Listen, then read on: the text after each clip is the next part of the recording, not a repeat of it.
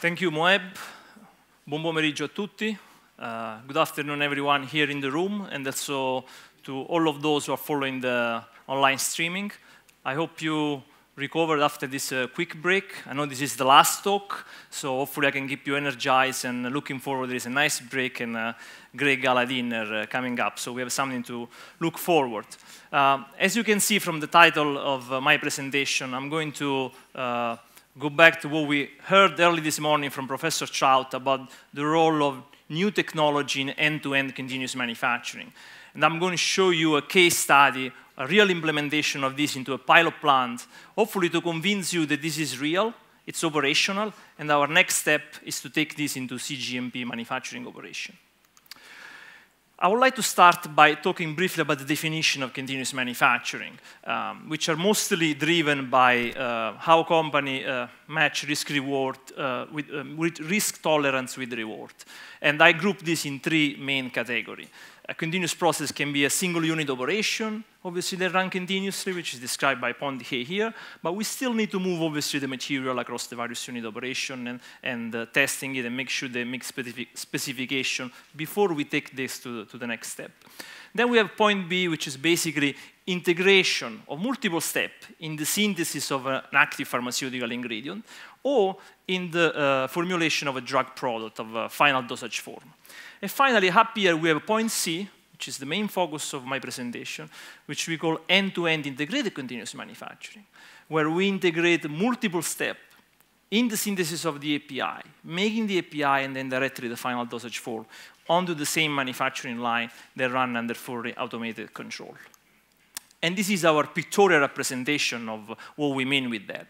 So we basically introduce raw chemical from one end and collecting product at the other end. We have reaction that run in flow, including the crystallization, so separation and drying, and they make the API, and the final dosage form. We are not isolating any more intermediate in the API. There is no need to go to the QC lab, see if the API meets specification, and then decide whether you can go ahead or not. But basically, we have a concept of inline QC, if you like, which is a combination of direct measurement to process analytical technology. For those of you who are not familiar with this, these are sensors. They are connecting through your process and gives you real-time information on critical quality attribute. And you can use a model to then translate this data into meaningful information. And we also use here a system approach and integrated control strategy, which has been discussed already this morning, when we try to optimize the system as a whole, not as a single unit operation, and even the control is applied on a plant-wide approach. It's very important that this end-to-end process is modular. We heard from Jansen before about the importance of modularity. This is key. If you imagine an end-to-end line as a rigid process that can only use a specific unit operation, this might work for a couple of products, but not for all products on your pipeline. So having a modular unit operation, which are able to interchange one to another, and that's where the role of new technology can play an important role, it's key, such you can reconfigure your line very easily and going from drug A to drug B in a very short time and make this applicable to many different API with different physiochemical property. So this was the theory behind this. Now I want to show you our facility. This is our facility in Woburn, Massachusetts, where we have our end-to-end integrated line for small molecule drug. So the process starts on the top left corner. There are two bag dump stations. We basically feed the raw chemical into this container, if you like. And then there is a vacuum conveyor that transports the powder into the first step, into that dissolution unit, where we prepare the pre-reaction mixture. Then this goes into a continuous reaction, continuous crystallization module. Then we do continuous filtration, continuous drying. Then this hits the so-called EMC, which stands for extrusion molding coating.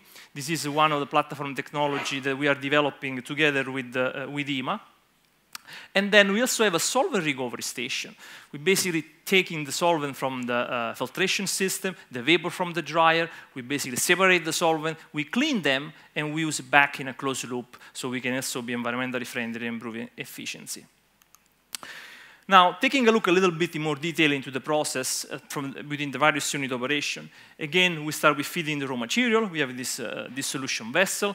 Then the material moves into a continuous clarification to remove solid impurity. Then we have a plug flow reactor, R1, which is integrated with the 5-stage CSTR. The first 4 stages is where the reaction occurs. And then the final stage, in this case, is where we perform the final crystallization. Post this, we have a continuous filtration system, and then the material gets resuspended, and then goes into an high shear mixer vessel where we reduce or manipulate the particle size to the level that we want before entering a continuous drying system and then into the extrusion molding coating machine. We also have PAT located in a critical point across the process. And the first one, from the left to the right, is C1 in our resuspension vessel. Here we use a REACT-IR.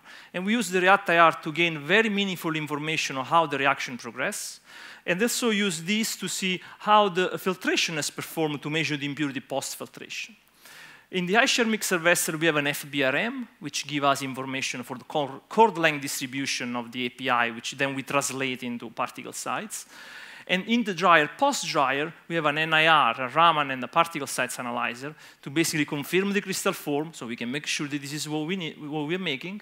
Then we have an NIR for residual solvent, and then a particle size for the particle size distribution. This is a laser diffraction. Into the MC, we also use, again, NIR and Raman for content uniformity in this case, and also for making sure that the drug is still in the form that we designed it during the API process. Now, we are also developing a model for traceability, so we can track our raw material, the API that we make, and the impurity across the process. And this gives you very meaningful information for your control strategy and to make sure that you can also handle disturbances real time as they arise during the process. Now, for this to be effective, you need to understand your residence time across the process. So we studied the residence time across the entire line, and as you can see here, the time from beginning to the end, it's about 30 hours. Let me stop just for a second. We're talking about 30 hours. We're currently about to start a project with one of the, say, top 5 pharmaceutical companies in which they've communicated to us that the lead time for their API is 2 years. So imagine to go from 2 years to 30 hours. This is a completely change on how we manufacture and deliver pharmaceutical to patients. That's one of the enormous value of this. We have several CSTR into our system, so there is also distribution. It's not just linear residence time, so we had to run residence time distribution around the entire system. As far as control, we use the Delta V platform from Emerson. So we have a direct interface to the process, and also disconnect with the PAT such that we can provide real-time feedback to the process. We have a model of the various unit operation and the processes, so we can basically translate, as I said before, the PAT data in meaningful data, and use Syncade then for the manufacturing execution system.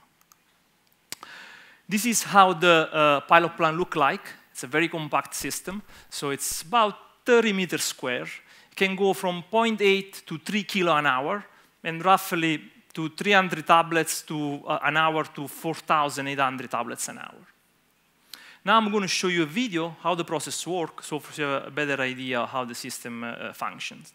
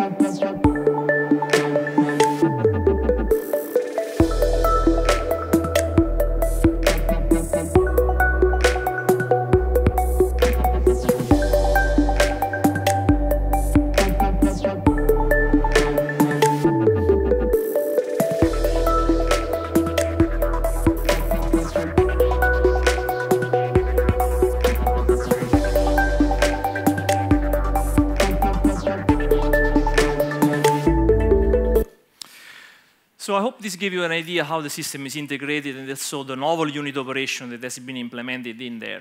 Now, in the next part of my presentation, I'm going to walk you through one by one this unit operation, describing them, and show you some data related to the implementation of actually a key generic drug that we have been working on. I'll start with the first step here, which is the feeding and dissolution of the raw material. So we have two raw chemical powder here and one solvent, which are fed together into the first dissolution vessel to prepare the pre-reaction mixture. Here, I want to show you one of the first critical material attributes. This is extremely important, has to be controlled, otherwise the reaction performance is going to be altered. And what we are seeing here is the reactant B to A mass ratio versus time. And you can see that this instantaneous measurement corresponds very well with the set point. That's because we have developed a ratio controller between reactant B, reactant A, and the solvent that we introduced that allow the process to maintain this under control over the 70 hours of continuous operation that we have run this specific engineering run process. Following the preparation of the pre-reaction mixture, we have this continuous clarification bypass. As you know, when we buy raw material, we have a different degree of impurity, solid impurity that can come from different batches. And this can upset your process if you're not under control. So we have done here, we have built a continuous process that remove this solid impurity and make sure that the process is not affected when you feed in different raw material grades. What is this? It's basically a combination of filtration system that run in parallel, but each single filter run at any given time. So the pre-reaction material goes across the filter, so the solid impurity accumulated on the filter, so you have an increase in the pressure, and when we set a specific pressure cutoff, when we shift the flow from one filter to the next filter, so we don't interrupt the process, and the clean in place the filter that has been compromised with the same process solvent. Here I show you some data. What you can see here is on the y-axis there is a differential pressure and the time on the x. You can see that slowly the pressure in filter A increased because of the solid impurity accumulating here. And then when you reach the 300 kilopascal cutoff, it shifts to the second filter. But the process actually runs continuously, is not interrupted, as is shown by the mass flow rate, by the blue line, which is basically constant. So we are giving continuous input to our reaction without altering the process. Is this effective? To show how this is effective, we use turbidity measurement. So here you can see turbidity in NTU versus time. You can see that the black dot is the material prior to the clarification. So we have a different solid impurity in there of different degree. However, as it goes through our continuous clarification bypass, it goes back to zero over all the 70 hours to operation. The first step into the reaction is our plug flow reactor. Then it goes, as I mentioned before, in a four-stage reaction. Here we're making, it's the same reaction for making this product. And then in C1, we're basically reducing the temperature to increase the reaction yield. This is some of the data. In the plot on the left, you see reaction versus time. You are seeing here the different stages as the reaction yield increase from stage 1 to stage 4, and you also see that there is not much change between 4 and 5 because the reaction has been complete. What we do, we cool down the temperature to increase the crystallization yield, which is also pretty high. It's around 97% in the final stage. I'd also like to show you the impact of whether using or not using the plug flow before the CSTR. You can see here from the red line that when we use our plug flow, we have almost 40% of conversion right away in the first 40 minutes. So that's obviously decreasing the impurity and give you a net increase in yield of 2% at the end of the process when using the plug flow integrated with the CSTR. Now moving into inline real-time measurement of the system. So the first PAT implementation is in C1 in our crystallizer. So this plot here shows a key impurity, and I'll talk more about this impurity A versus time. And you can see that the first 30 hours of operation, the concentration of this impurity is constant. But then, after 30 hours, this increase due to lower feeding of one of the reactant B that we had into the process, which is not ideal. But what I'm showing you here is actually how, with the react-IR, we can precisely measure this change, and this measurement actually match pretty well with the HPLC data. So that's to say that we can have real-time information on our reaction, and we can use this information to actually do feed-forward control on the filter to increase the wash ratio to improve to remove the impurity. In order to do this, we had to run a DOE on the filtration, which I'll show you later on how we identify how much wash do you need to use for specific condition. So this is our continuous filtration system. It's basically a rotating disc. These are porous discs, can be in stainless steel, astelloid, different pore size depending on your particle size distribution. And then this machine operates on a thin film filtration principle and the effective removal of the impurity in like a couple of minutes or even less. And then the material is transported into a resuspension vessel and into a high shear mixer where again we can manipulate the final particle size. Looking in more detail at the principle of operation, we deliver the slurry on the surface of this disc. Then we have a nice distribution on the disc. And then we use basically vacuum filtration to remove the mother liquid with the impurity. And then we use different type of solvents. In this case, it's 2 solvents to remove the impurity. And then we use a scraper and an auger to remove the wet cake from the surfaces, extruding through the center and send the material to the resuspension vessel.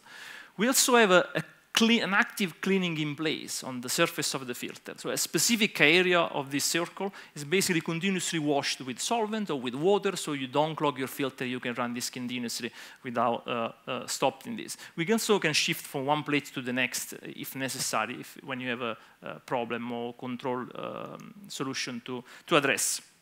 So let's look at some data now, this filtration system. Here you see the impurity concentration versus time.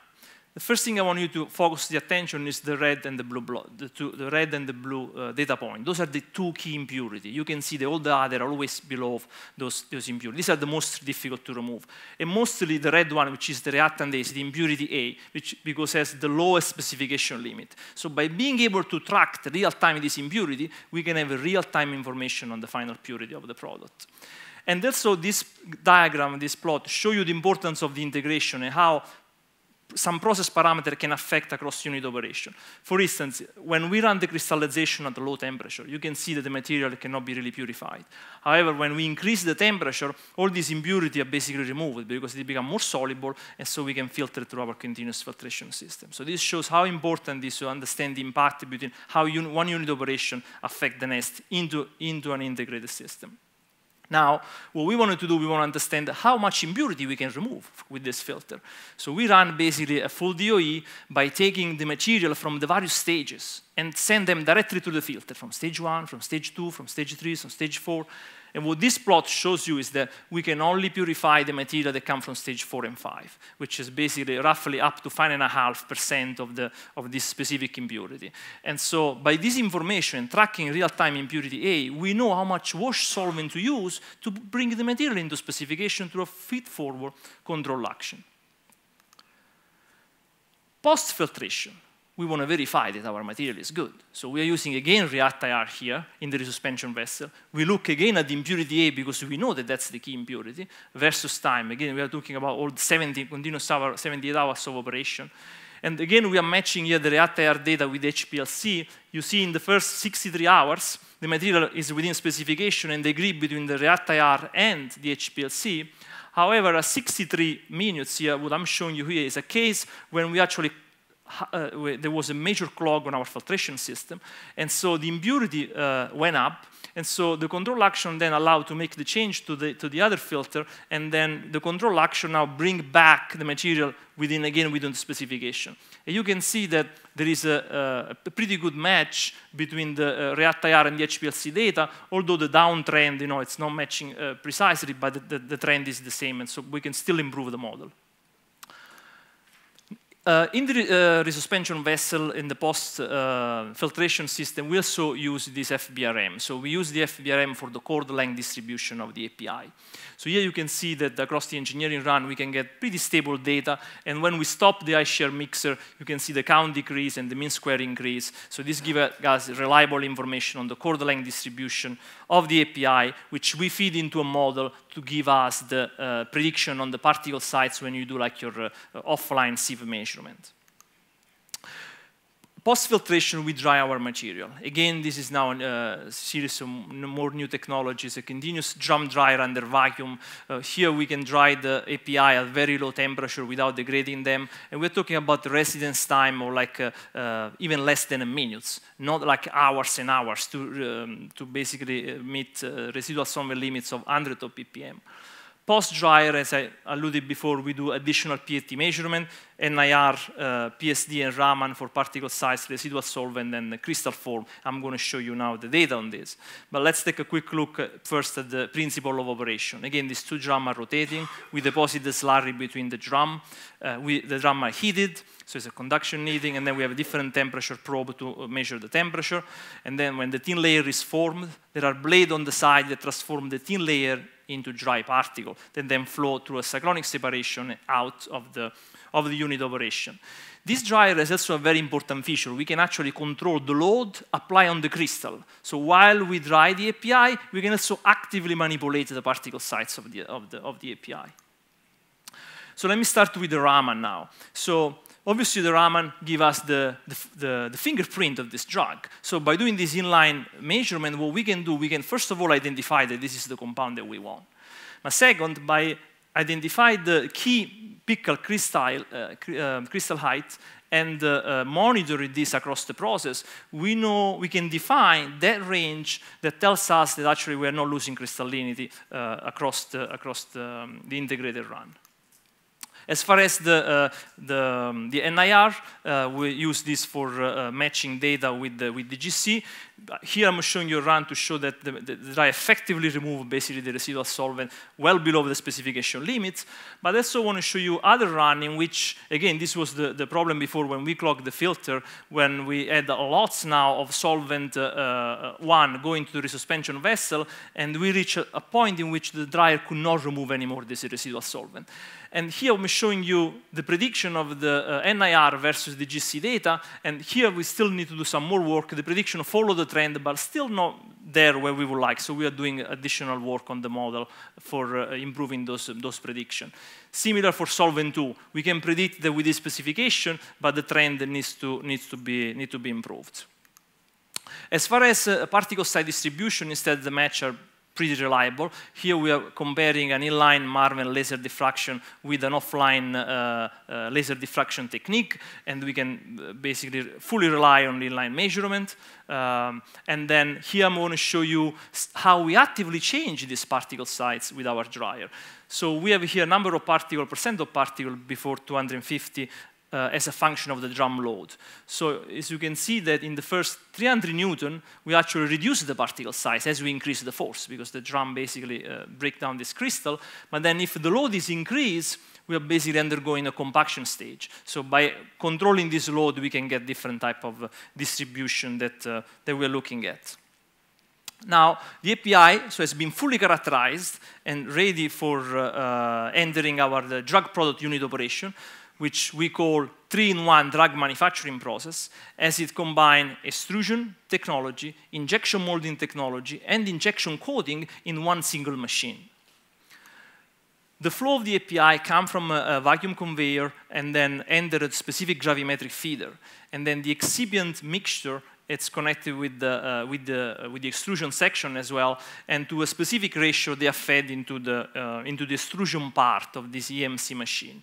And then the material is directly transferred into this injection molding system when we produce the tablets. These are the many tablets you've been able to produce with different drug load, with different size and shape. We were able to emboss the tablets to add like a partition line as needed. All the tablets met the pharmaceutical specification, as you can see here, in terms of retain their crystallinity. This was confirmed by X-ray power diffraction as well as DSC, and also the purity specification and the assay were as defined by the ISPE pharmacopoeia spec for this specific compound. The dissolution as well was meeting specification with a very rapid dissolution of almost more than 80% after 50 minutes, so well, much faster than specified, and also the friability test was in pharmaceutical specification. Now, we're also working on a model to actually predict this solution. This is one of the interesting things that we're working on right now. These injection molding tablets are not, their mechanism of dissolution is not by disintegration, but it's by erosion. So if you can start the quick video there so they can see how the tablets erode. Yeah. Thank you. So you can see the seats there, but it actually don't break solid, it just erode from the surfaces. So that's the model that we are developing, and this is driven by the API, particle size distribution. So we can measure this, as you know now, real time. We can feed this into our erosion model, and we can predict what the dissolution of the tablets will be at the end of the manufacturing process. Similarly, we look at Raman here to identify that we still have the product that we want by looking at the fingerprint into the EMC, as well as making sure there is no loss of crystallinity with the same methodology I explained you before, which we use into the dry, basically tracking the height of the key crystal peak over time. As far as the NIR, we're using this for prediction of content uniformity into the final tablets.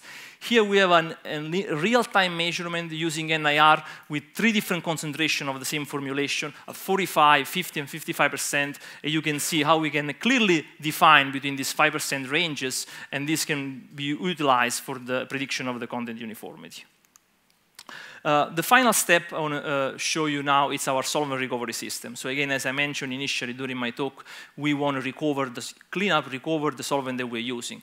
And we have integrated continuously 3 thin film evaporator combined with 2 distillation columns, and we have showed that we can basically recover high purity of this 2 solvent, but also very high yields, between 95% and 98% over this engineering run. Again, these solvents are reused in a closed loop back into the solution vessel in step number 1. So I show you a snapshot of the various key data across the single unit operation. Now I want to show you some integrated result across the entire system and see how they affect each other.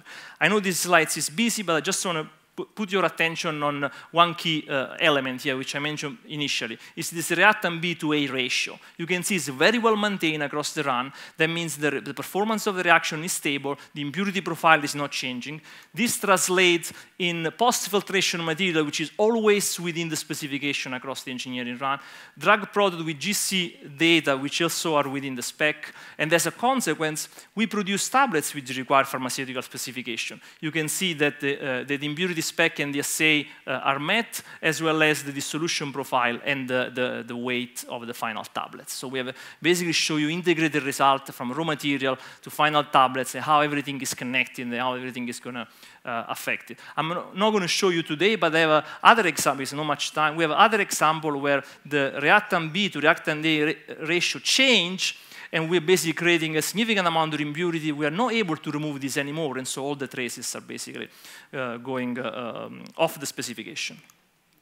So what that means in terms of application and commercial implementation. So here's the number of this case study that I show it to you. We were able to produce all the pharmaceutical spec as I walk you through today. We did some cost analysis for this specific product, showing between cost saving between 30 to 35%, major reduction in unit operation due to this new technology that we introduced, elimination of unit operation. We also reduced the solvent usage by 60%, major energy saving by 50 to 60%. The footprint is 1/10 basically of the current batch. So the future is really miniaturized facility, modular, that can run under fully automated control. And again, the lead time of this system has been shortened from months and months to like 30 hours, end to end. I just would like to conclude now with the few recap, talking about a little bit the advantages of integrated continuous manufacturing. This is really a fully automated process with built-in quality. That means that we have higher quality assurance. This is a safer process. It's modular. We have different unit operation that can be integrated in various configurations to make many different drugs. Cost saving of all the case studies that we run goes between 30 to 50%, and really allow on-demand manufacturing with very short lead time and high throughput. What we have done so far as a company, we have basically constructed this pilot plant as I show you. We have performed 8 engineering runs up to now, end-to-end. We have some more work to do to improve our model on PAT and on real-time action. And our next step is to bring this to CGMP manufacturing operation. So I would like, as a final say, to thank all my team who has done great work. Actually, I'm just delivering the result, but really the team behind this is a fantastic work at Continuous Pharmaceutical. And also I want to thank EMA for the continuous support since the foundation of the company up to date. And all of you for your attention. I will be happy to answer any question you might have. Thank you.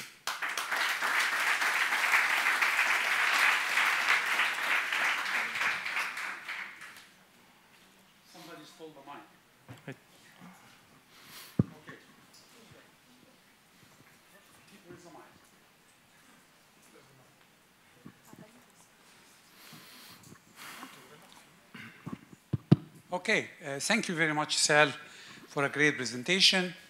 And I think everyone was listening with some attention. I'm sure we'll have several questions, and we have time for that. Questions? Yes. Thank you very much, Sal. So my understanding is that the process is based primarily on small molecules. What about continuous bioprocessing? Are you looking into biologics?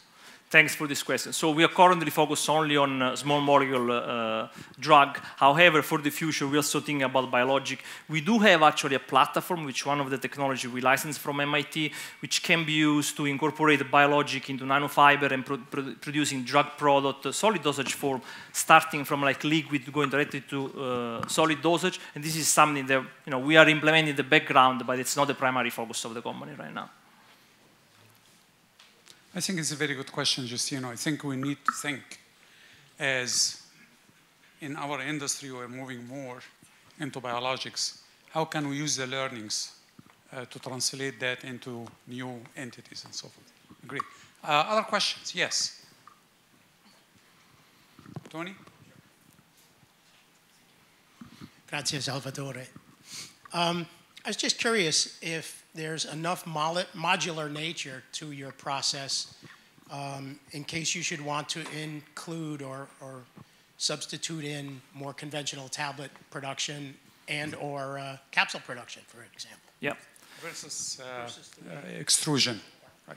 So as I alluded before, it was built initially with modularity in mind. It means that each unit operation are modularized with the utility on one part of the process and the unit operation on the other side, so we can easily disconnect and put in other unit operation. For example, if you want to remove some of our drug product application, and instead of making tablets, you want to insert capsule machine, granule into tablets, or sterile injectable, you can easily do so by changing one model with the next. Again, it goes back what I was highlighting before is that this development, this initial design has to keep this in mind if you want to make sure that the process is applicable to many different drugs. Otherwise, it will not be so effective. Yeah.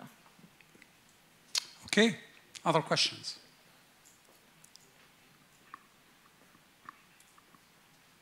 You are tired? Long day? Okay. So thank you very much, Sal. And